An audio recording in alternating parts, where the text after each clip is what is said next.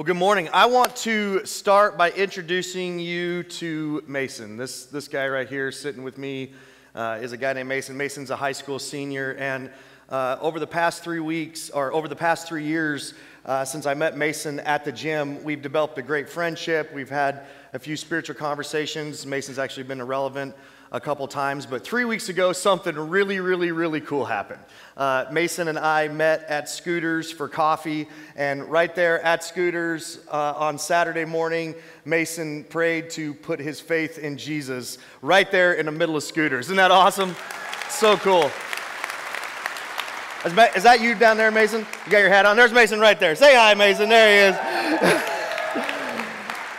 I'm so pumped about what happened in Mason's life. I had to just share that with you as we kind of land this plane on this series that we have called Likeable. And if this is your first time, what we've discovered over the last few weeks is that people who were nothing like Jesus liked Jesus, and he liked them too. And that to me is just the coolest thing in the world. I mean, Jesus liked people who were nothing like him, and he liked them because they are who he came to this world for. Jesus said the entire reason that God sent him was to seek and to save those who were lost, those who have a broken relationship with Holy Creator God because of their violation of sin against him. And that's you and me and every single person.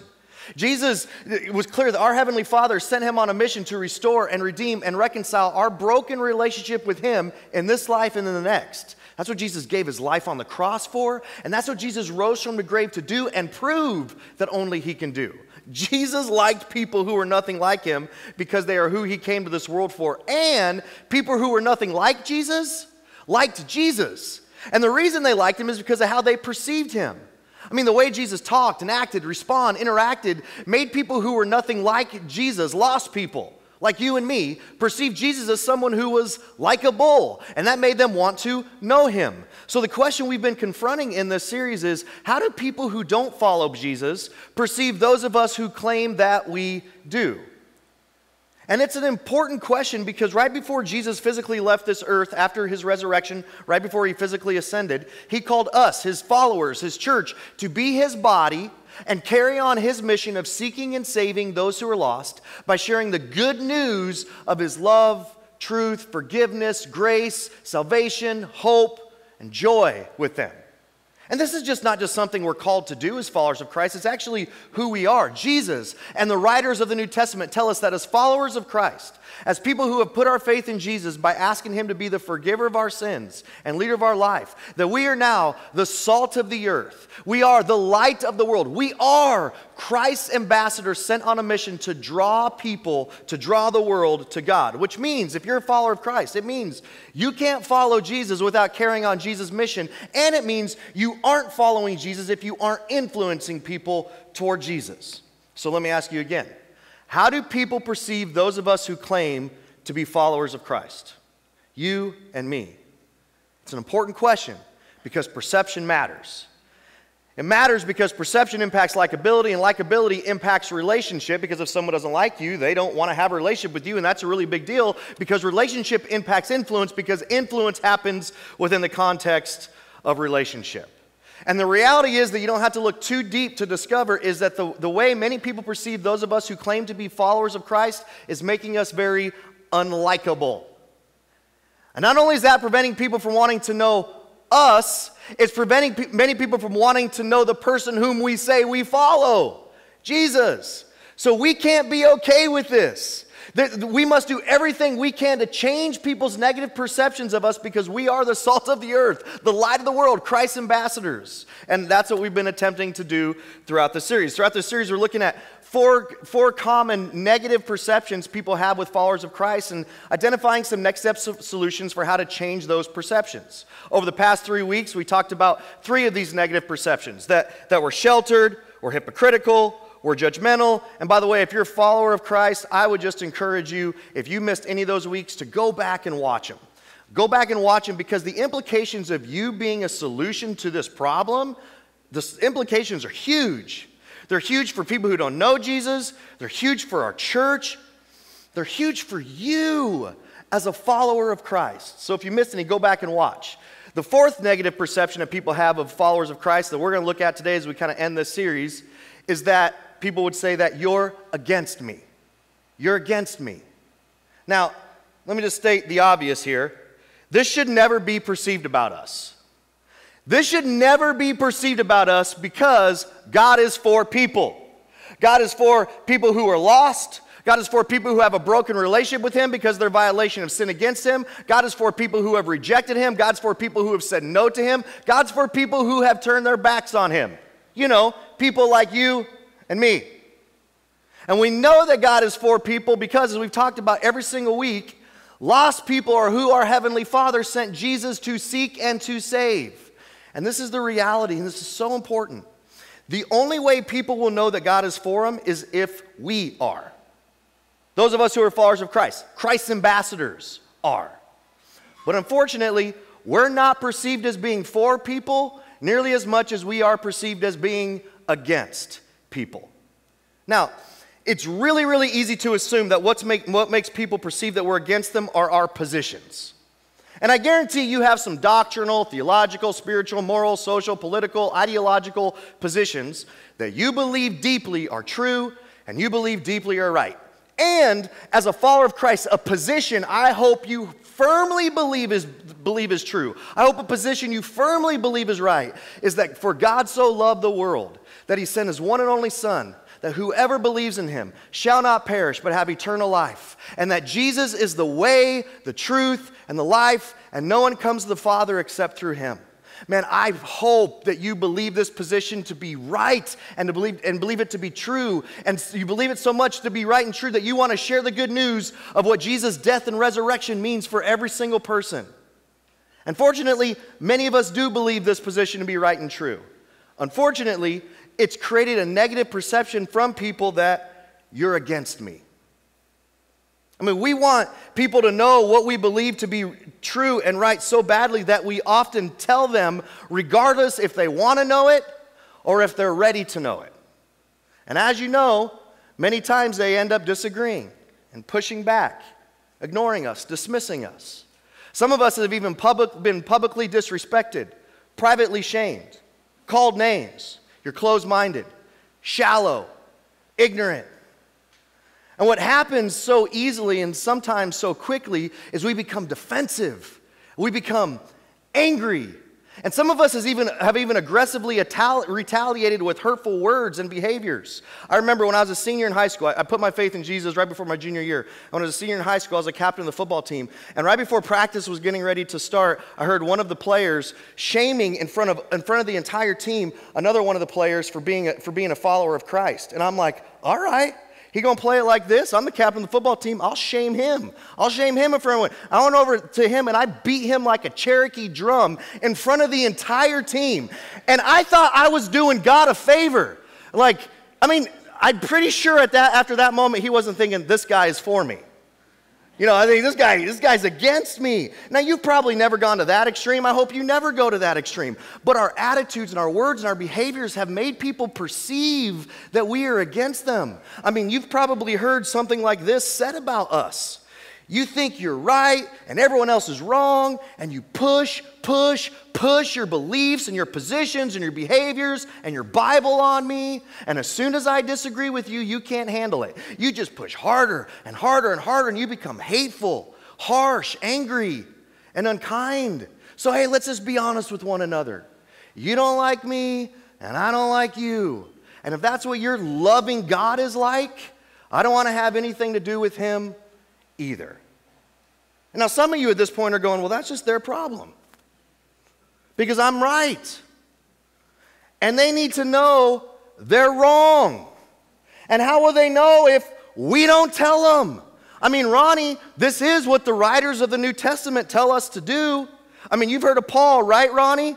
Like Paul, who wrote a majority of our New Testament and made a bigger difference in the world than anybody for Jesus. Paul wrote, well, how then can they call on the one whom they have not believed in? And how can they believe in the one whom they have not heard? And how can they hear without someone preaching to them? I mean, come on, Ronnie.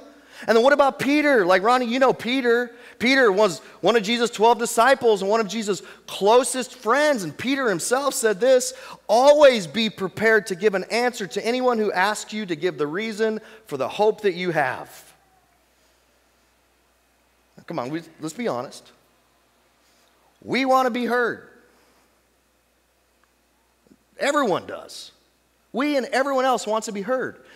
And when someone has a position that we don't agree with, we naturally want to talk and preach at them more and more and more because we want to be heard. And we have all the reasons for justifying why we want to be heard. And we have all the verses to justify why we should be heard. And we go, hey, they need to know the right position so they can change their wrong position. And how will that happen if I don't tell them right now? And the reality of it is they're thinking the same thing you're thinking. And since we all want to be heard, their natural inclination is your natural inclination is just to talk at each other. And what that never results in is changing each other's position. Never once has your position been changed on anything because someone who disagrees with you started preaching at you. And you've never changed someone else's position that disagrees with you because you started preaching at them. 10 times out of 10, the result is tension. And the result is conflict. And what happens is they and we close up mentally and emotionally and relationally and physically to one another. And physically, closed hands are only good for one thing: fighting. And that fighting sooner or later results into them concluding, you are against me. And that makes people perceive us as very unlikable and makes them perceive that we don't like them. The result is a broken relationship which equates into the inability to positively influence them because influence happens within the context of relationship. Furthermore, when people perceive that we, as followers of Christ, as people who claim that we follow Jesus, are against them, they quickly conclude that our loving God is against them, and that pushes them away from Jesus. Listen, as the salt of the earth, as the light of the world, as Christ's ambassadors, we can't be okay with this. We must change this negative perception. And to change it, we, not they, we need to change something. What I say next is so important, so please hang with me here. We don't need to change our positions, but we must change our posture. We don't need to change and compromise our positions to positively influence people toward Jesus. Our positions are not the primary reason people perceive we're against them. Our posture is. So in order to change people's negative perception of us, we simply need to change our posture. And the posture I'm going to be challenging all of us to take today is this: be quick to listen and slow to speak. Be quick to listen and slow to speak. Now, as a follower of Christ, you need to pay attention to what we're about ready to talk about today. If you're not a follower of Christ, you don't believe the Bible is even true and accurate, and man, I'm so glad you're here. Thank you seriously so much for being here, for tuning in. You obviously don't have to apply anything I'm talking about today, but listen, I think you can apply it and you should apply it, even if you don't believe what's written in the Bible is true, because if you do, if you apply this, it will make your relationships better. But for those of us who are followers of Christ, we've got to apply this. Now, be quick to listen and slow to speak. This is one of the most powerful postures we can take to show people that we are for them because it's so countercultural. As I said before, everyone, including you and me, wants to be heard. Therefore, what do? We are quick to speak and slow to listen. And all that does is create relational tension and conflict and cause people to close up and fight with each other and conclude, you're against me. But when we are quick to listen and slow to speak, it communicates that we're open to people, and that naturally makes people more open to us. Being quick to listen and slow to speak, it's a game changer. It's a game changer to become more likable. It's a game changer to change people's negative perception of us. However, we're going to discover applying this affects so much more than that. Now, I didn't come up with this posture. I actually stole it from Jesus' younger brother, James. And James is actually the author of one of our New Testament books. called James. The book of James is actually a letter that James wrote to the first century church 15 or 20 years after the events of Jesus' life. And toward the beginning of James's letter, he introduced this posture. He wrote, "My dear brothers and sisters," he's writing to followers of Christ, "my dear brothers and sisters, take note of this." He was basically saying, what I'm about to say is so important, I need you to straighten up and write this down. Everyone. Who? Everyone. He's saying, everyone should be quick to listen. He's like, hey, you want to be heard, right? You want to positively influence people for Jesus, right? Well, then take the posture of being quick to listen. And here's our next statement, slow to speak. And the idea here, by the way, is to be late when it comes to your words. To wait and be late. And you may go on, well, how in the world do I do that? And this is super deep. This is going to blow your mind. You ready? You ask a question. Whenever someone has a different position than we do that we don't agree with, the way that we take the posture of being quick to listen and slow to speak is by asking questions. Well, if I do, they're going to keep talking. And what do I do then? Ask 3 more questions. Just keep providing more on-ramps for them to talk. And you're like, why in the world should I do that?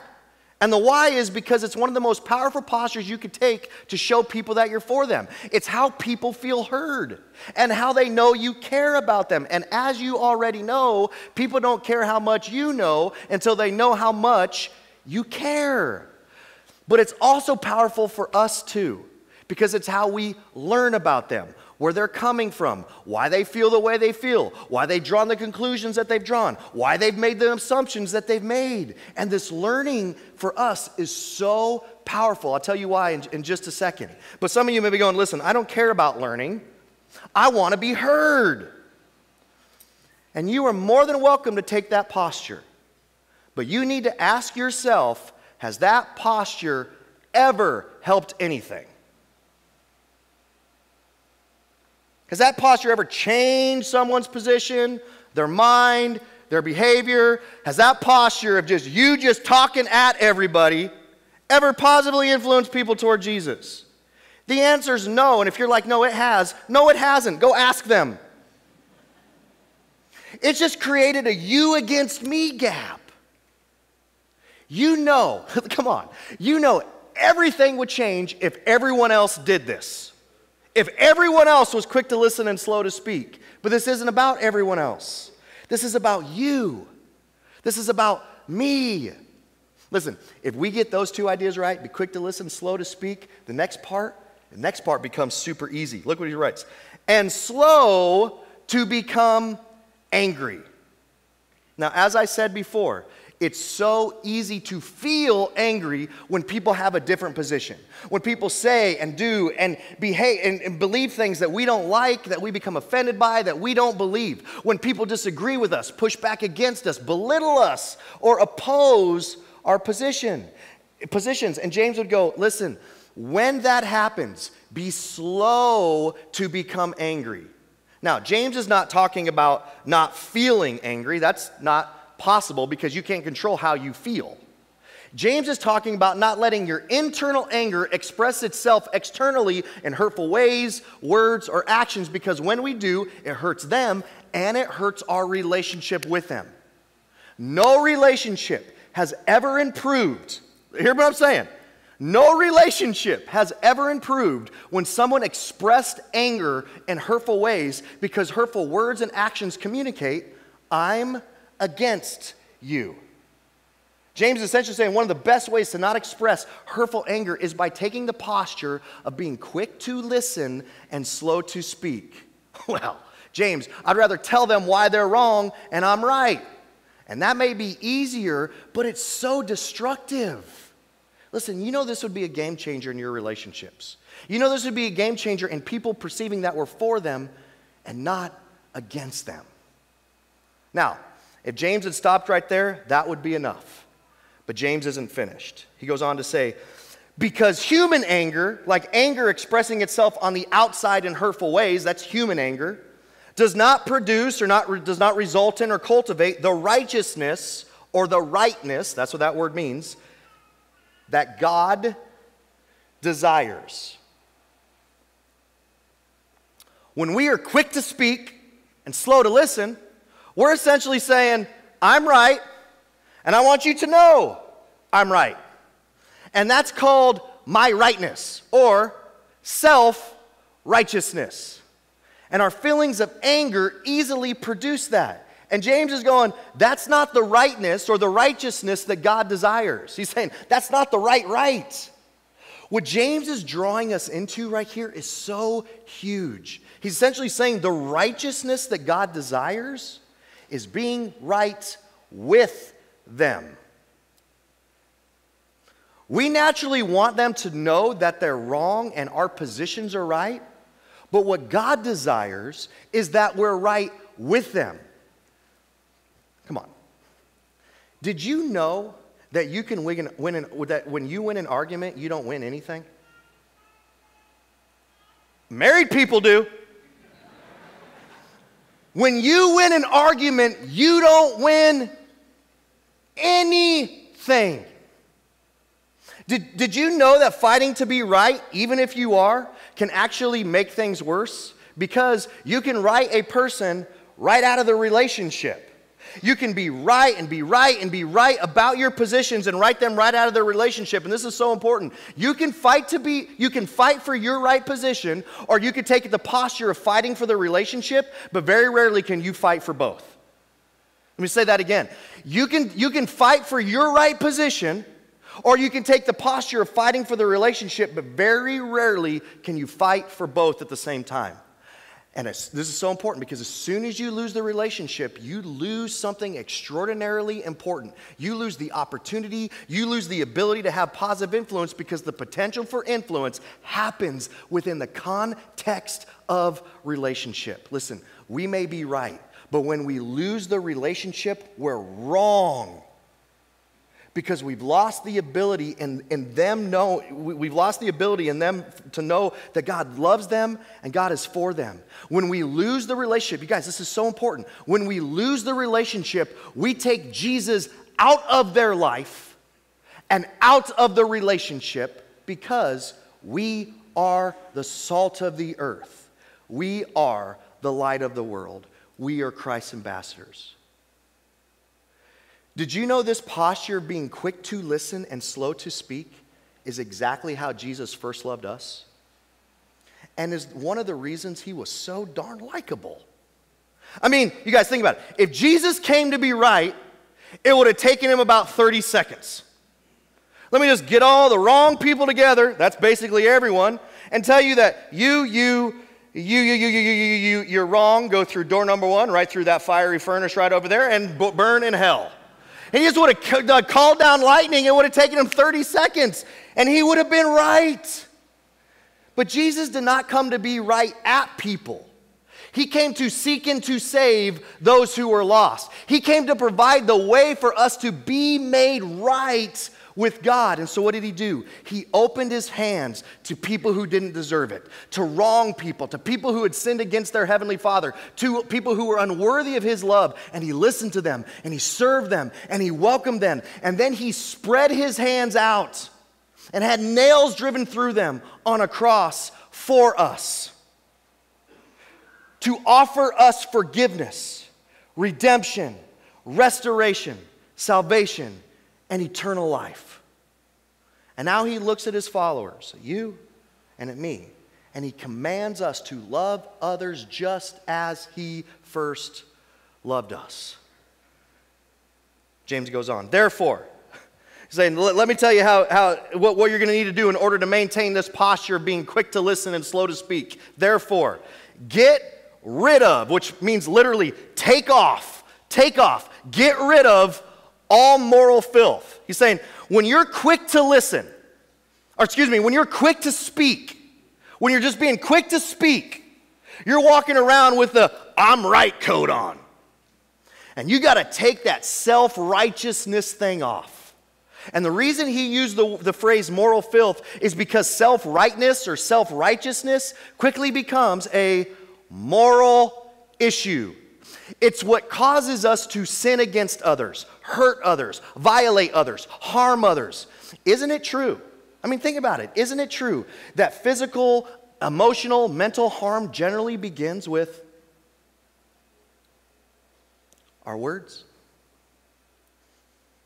Everybody's talking and nobody's listening. And James is saying, if you're going to follow Jesus by being for the people that he is for, you got to take that moral filth off. And we got to take something else off too. He says, and the evil. And in this context, evil is the desire to be heard first, to get even, to pay back, to control, to manipulate, to express hurtful anger. He calls it evil. You got to take off that evil that is so prevalent. Why? Because that's the posture that epitomizes our culture. That's how the world operates.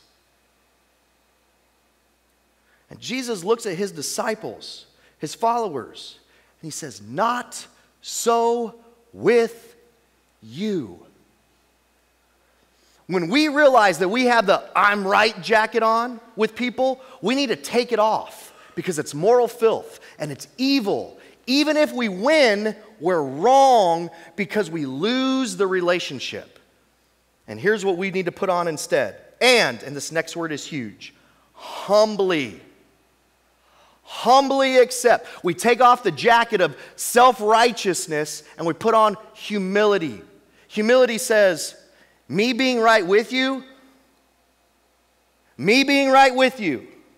is more important than me trying to show you how right I am. And humbly accept, James says, the word planted in you. Now remember, James is writing to followers of Christ, the people who put their faith in Jesus. And James is saying, humbly accept, receive today the same good news that you accepted that was planted in you when you put your faith in Jesus by asking him to be the forgiver of your sins and leader of your life. Jesus' love, his mercy, his grace, his sacrifice that you didn't deserve. That God so loved you that he sent his son for you to reconcile you with him. He's saying, humbly accept that today. By doing the same things for others, by having the posture of being quick to listen and slow to speak. And then James closes by telling us why this is such a big deal. Which can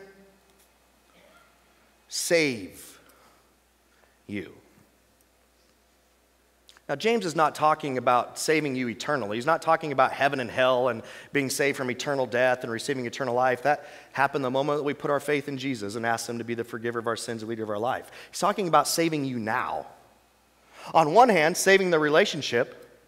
On the other hand, saving you from the self-righteousness and the anger and the hatred that not only kills the relationship, but destroys you. The posture of being quick to listen and slow to speak is one of the ways, come on, this is so huge. It's one of the ways that we invite Jesus into our relationships. It's one of the ways we invite Jesus into their lives and invite Jesus into our lives. And that's the only way to experience the transforming work that Jesus can and wants to do in them and in you. We can change our posture without changing or compromising our positions that we believe to be right and true. And not only can we change our posture, we should and we must, because that's exactly what Jesus did for us. One of the most powerful postures that we can take to change people's negative perception of us is to be quick to listen and slow to speak. This posture is so powerful because it communicates, I care about you and I am for you. And people perceiving that about us is the best chance we have for them to be open to us. And that's the only way we'll be able to share the good news of Jesus' love, truth, forgiveness, joy, grace, hope, peace, and salvation with them. Of which right now you might be saying, well, if I'm going to share that, I have to talk at some point. Being quick to listen and slow to speak assumes that eventually I do speak. So when can I speak? And when should I speak? And the Apostle Peter tells us when. And he does so in the same verse we use to justify being quick to speak at people. Here's what Peter wrote. He said, but in your hearts, revere Christ as Lord. He's saying, submit to, glorify, honor, follow Jesus as the leader of your life, as your Lord, your God. And here's how to do that with people who oppose your right and your true positions. Always be prepared to give an answer to everyone. When, Peter? When? When they ask you.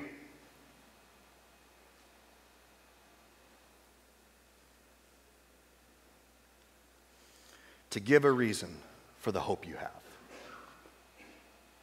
have. You can see right away what Peter's getting at here. He's saying, be slow to speak by waiting to speak until you're asked a question. Peter instructs us to always be prepared to give not a sermon, to give an answer for our faith in Jesus, to give an answer for why we believe that Jesus is the way, the truth, and the life, and no one comes to the Father except for him, to give an answer for the hope we have in Jesus. To give an answer assumes that a question was first asked. This is so important that you remember what I'm about ready to say. It's important on so many different levels that you remember this. Basically for every relationship. If someone hasn't asked you a question, they aren't interested in what you have to say. Let me say it slower so we all got it. If someone has not asked you a question, they aren't interested in what you have to say. Until someone asks you a question, they're not looking for an answer from you. I mean, you guys, this is not rocket science. You don't need the Bible to know that. Until someone asks you a question, until you ask someone a question, you're not looking for them to give you an answer, which means as much as then you want to be heard, they'll never hear you until they ask you. When people ask a question is when they want to know and when they're most open and receptive to what they have, to what you have to say. Now, I introduced you to my buddy Mason a little bit earlier. And I told you that Mason and I, a few weeks ago, we met at Scooters, and Mason that morning prayed to put his faith in Jesus. What I didn't tell you is how we got to Scooters.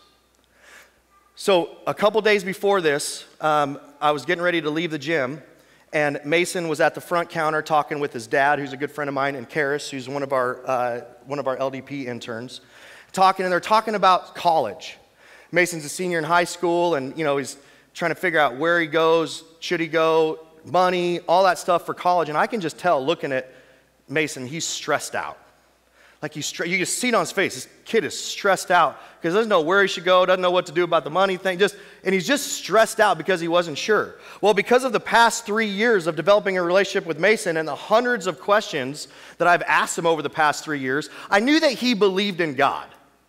And so this kid's just like stressed out. And so before I walked out, I said, hey, Mason, I don't know where you're at on your spiritual journey, but I know that you have faith in God on some level.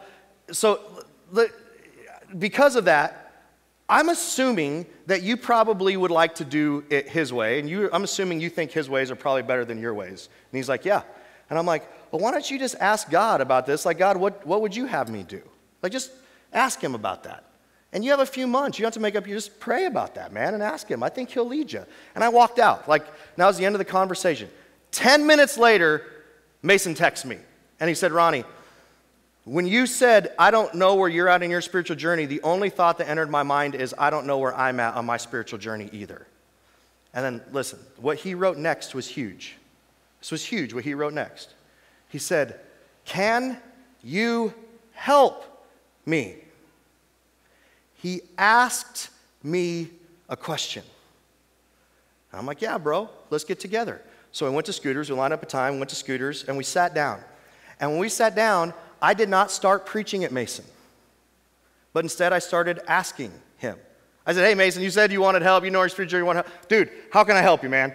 Like, I want to help you as much as I can. And then, so Mason just started asking me questions. And I just started answering his questions. And he just kept asking another one, and I'd answer another one. And we would sit there for an hour, him just asking me questions. And we got to the end of it, and I'm like, hey, man, let me ask you a question. Like, what's stopping you from putting your faith in Jesus? And asking him to be the forgiver of your sins and leader of your life. And he's like, nothing's stopping me from doing that. I'm like, well, dude, you should do that then. He's like, I'm going to do it. And I'm like, cool. And I was like, you could do it later at home. We can do it right now. Like, dude, what would you like to do? He's like, let's do it right now. I'm like, let's do it, And so, we put our faith in Jesus. But here, this is so important. Mason put his faith in Jesus that day because Mason was receptive. And what made Mason receptive was that Mason wanted to know. If I had out of the blue one morning at the gym just gone, hey Mason, let's schedule an appointment to go to Scooters so I can preach Jesus to you, he would not have put his faith in Jesus that day at Scooters. Mason asked, and I was prepared to give an answer for the hope that I have when he asked. Asking questions to people is practically how we're quick to listen. Waiting to be asked a question before we talk at someone is practically how we are slow to speak. But how we say what we say when we're asked is maybe more important than what we actually say, which is why Peter said what he did next. But do this with gentleness and respect. Peter's saying, hey, if and when you get an opportunity to answer a question that they ask you and actually speak, make sure that your words are kind instead of harsh. Make sure your words build them up instead of tear them down. Make sure your words are helpful instead of hurtful. Make sure your words point them to the good news of Jesus instead of pushes them away from Jesus. Make sure your words are filled with both grace and truth. Make sure your words communicate that you're for them and not against them. And here's the reality that is just so important for us to remember. Your words will either point people to the good news of Jesus or will push them away from Jesus. The words that come out of your and my mouth, this is so important. Your words will either point people to the good news of Jesus or will push them away from Jesus. That's true with people who know Jesus. That's true with people who don't know Jesus. That's true with people who agree with you. That's true with people who don't agree with you. This right here, this is true with your family, your friends, your kids, each other, and it's true with the people whom Jesus came to seek and to save. You, I, we are the salt of the earth, the light of the world, Christ's ambassadors. So let me ask you a question. Are your words helping point people to the good news of Jesus or pushing people away from Jesus? It's doing one or the other. If your words are causing relational tension, if your words are causing people to close up to you or to Jesus, if your words are causing people to perceive that you're against them, it's time to change your position and be quick to listen and slow to speak. And let me tell you, this is going to be really hard for some of you. I've met you. If you have a hard time doing this, listen, if you have a hard time doing this, and right now you're justifying in your mind all the reasons why you are the exception to the rule, let me tell you what that means. There is some transforming work that God wants to do in you.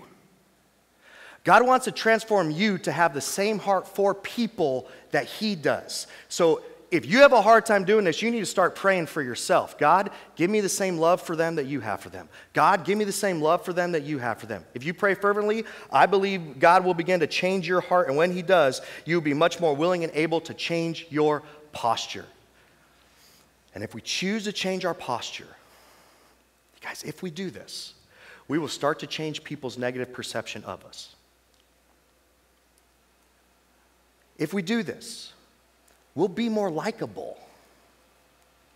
If we do this, we'll ensure every time we open our mouth that the words that come out of our mouth are truly filled with news that is good news. Let me pray for us. Dear Lord, I just thank you for the opportunity to do this series, and I feel like I beat me up a lot in this series, and Lord, sometimes we need that a little bit. But I pray that that we're motivated and we're inspired and we're committed to follow you, Jesus, into this. To do everything we can to share the good news of you with people, doing whatever that means that we need to do in order for that to happen better.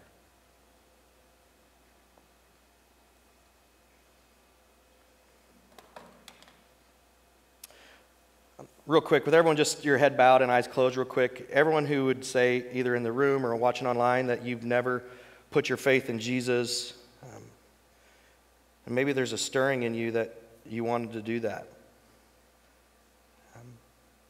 I just want to ask you the same question I asked Mason sitting at Scooters that day.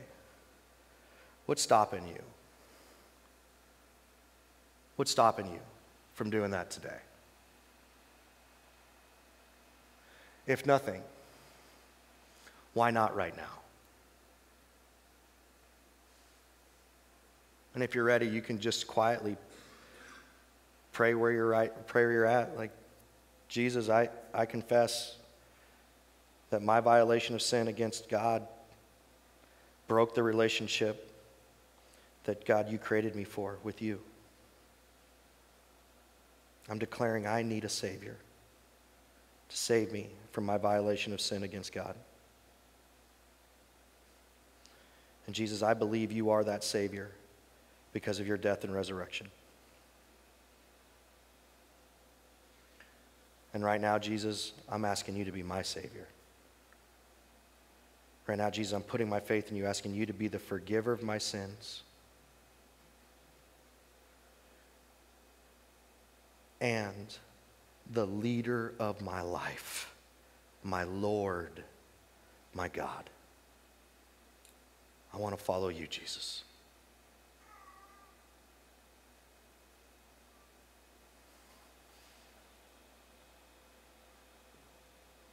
Lord, thank you for every person who's praying that prayer right now. I pray that your Spirit takes residence within them and you fill them with the life that only you can. You show them the next step to take to follow you so that they're more transformed into everything you created them to be. In Jesus' name, amen.